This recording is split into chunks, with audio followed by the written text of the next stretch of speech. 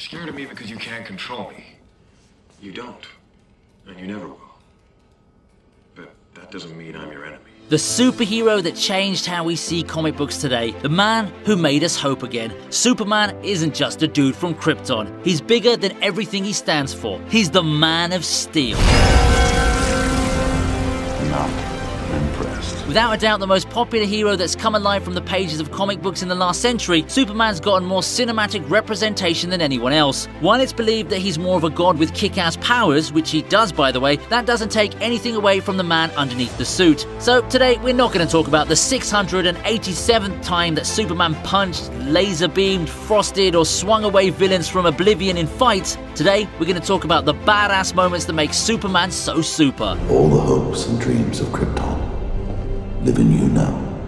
I'm so proud of you, son. We're starting off this list with a biggie. Superman's iconic black suit. Comic fans would recognize the stunning black suit Superman wore after coming back from the dead in the Death of the Superman story arc. Justice League more or less has the same arc and gives Superman the suit of his dreams. But this is no ordinary scene, mind you. This is the first time Kal-El returns to his ship after coming alive with the mother boxes.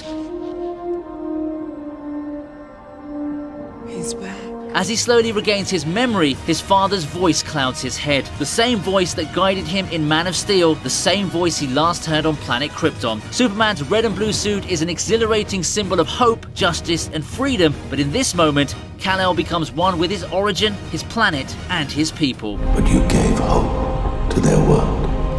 You need to show them who you are. He ignores other suits and even his iconic red and blue one and straight up heads for the black one. The Kryptonians famously wore black suits, and in this moment, for a change, we saw the Kryptonian side of Superman.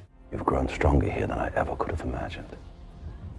Sticking with the modern day DCEU as another one makes the cut here. This time it's the moment that the baby bird flew away from his nest. The moment Jor-El inspired Kal-El to take the leap of faith, and with it, the first flight of Superman. Clark Kent spent most of his young life hiding and suppressing himself in the nondescript village of Smallville. He finally meets his father Jor-El, who's super dead. Who are you? I am your father, Cal. Clark enters the ship, comes to know about his origin, his stay on Earth, and enjoys a quality father-son bonding session. He heads out wearing his gorgeous cape, his father's solemn monologue ringing in his head, and off he goes. Zack Snyder's command over visuals is just incredible. The entire montage of Superman learning to fly, failing, and getting up again is just iconic. We see a man exploring his powers, getting excited over his capabilities, falling down, and gathering the courage to try yet again. Add in that Hans Zimmer soundtrack, and it's just a 3-minute visual masterpiece.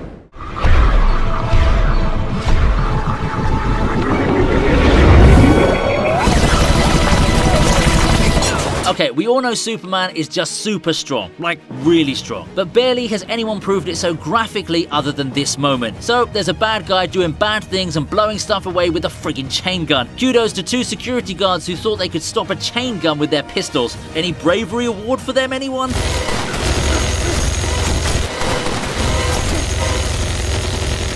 Anyway, the bad guys shoot back and it looks like the end until we see something faster than a speeding bullet. And no, it's not the speed of Neymar falling on the ground, it's Superman. Like a badass hero, he comes between flying bullets and 2 stupid to run security guards and practically stops everything. The bad guy tries to be smart and thinks, it's indestructible, so maybe I should try shooting him in the eyes. At least that's what they do in Attack on Titan anyway. Bad luck, bro. Bullets mean shit to Superman and his eyes. The slow-mo just gives one of the coolest ever Superman scenes as the bullet just crumbles down after hitting Superman's eyes, and he didn't even flinch.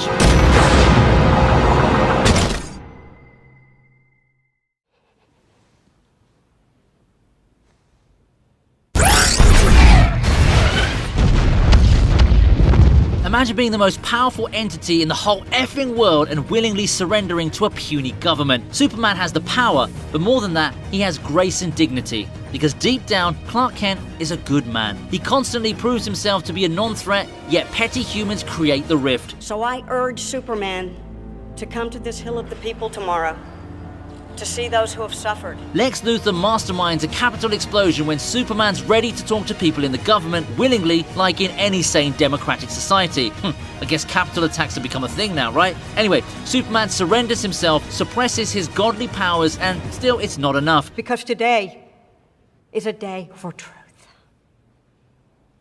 Because only by speaking... The entire scene is so tense. The claustrophobic silence, the mild vibrations, and the inkling of something bad's about to happen.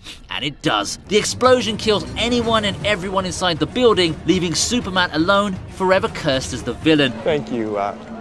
I'm gonna need a little room to work. The music suddenly shifts into a tragic note as Superman lays standing. He can save himself from any explosion, but not the people around him. The weight of failure gets too real for us, and in a rare moment, a mere human Lex Luthor trumps the son of Krypton.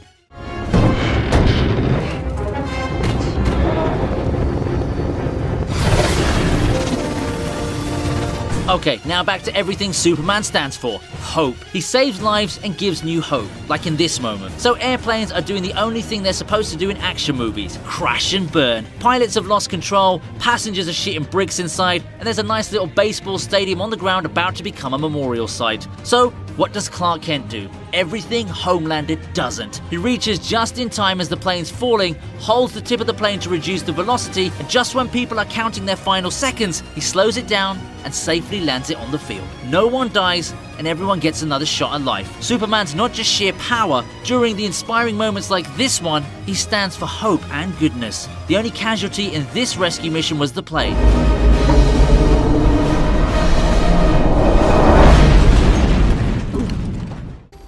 Find him!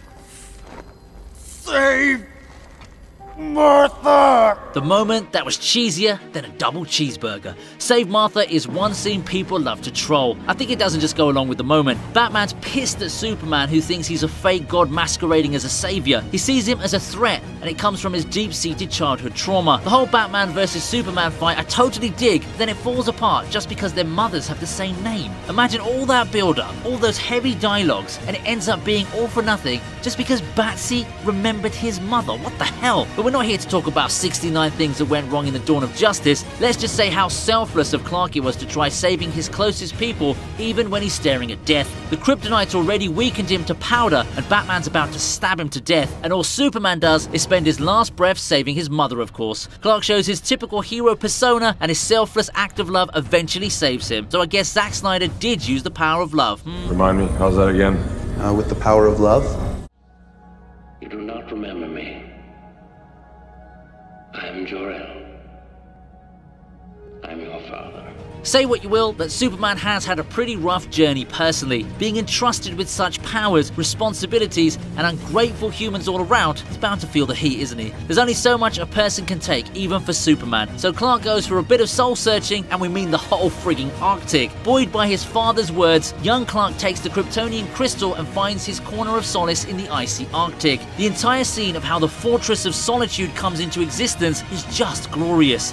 It's grand, it's stunning, and it was way ahead of its time. Superman's Fortress of Solitude helps him in seeing things with clarity, and it's been a staple in the comics for decades. So when it finally materialized on screen, it just made everyone's childhood memorable. Even the background score amazingly paves way to a more somber take on Clark Kent's life. John Williams is a genius.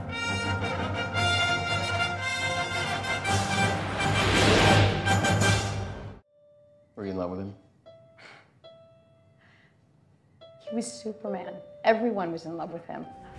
No matter how heartbroken you are, no matter how alone you feel, if you're Superman, then the whole world looks up to you. You can't run away. Throughout his life, Clark Kent goes through some serious shit. Losing his biological parents, adopted father, his own planet, the love of his life, the list just goes on. In Superman Returns, it was Lois Lane's rejection that pushed him to the brink, blurring his conviction. But men are creatures of habit, and so is Superman. As he flies away to space, he takes a pause and recalls his father's words. It's Marlon Brando, guys, so it's gotta be epic. Kal-El gets his much-needed clarity and focuses on the humans of Earth. All the pain, suffering, anger, and fear, and he can only do so much. He listens, the noises grow louder, and he snaps. Enough of being heartbroken and all, it's time to be super again.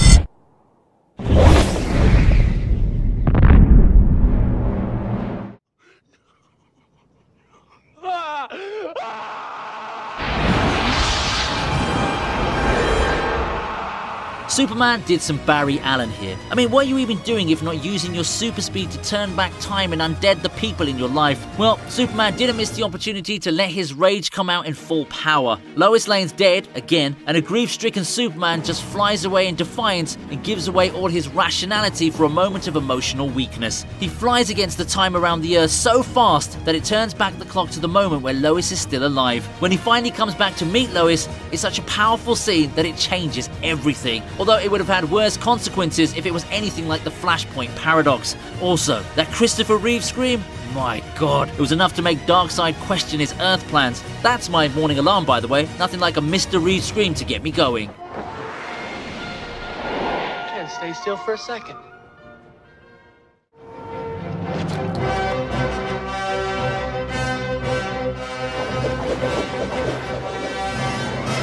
The iconic moment that started a movement and changed the entire landscape of comic books. When Christopher Reeve donned the much-loved blue and white suit for the first time, it stood for wonderful things to come. And they did. Look how comic book movies are killing it at the box office today, and it all started with the groundbreaking success of Superman. So the very first introduction of Man of Tomorrow has got to be the best Superman moment, and why wouldn't it be? The classic hero saves the day at the end started from here. We have everything in place, the familiar Superman transformation, civilians in danger, and our hero giving us hope at the right time. Christopher Reeves charmed the hell out of this film, and that iconic John Williams score made me watch it over and over again. A friend.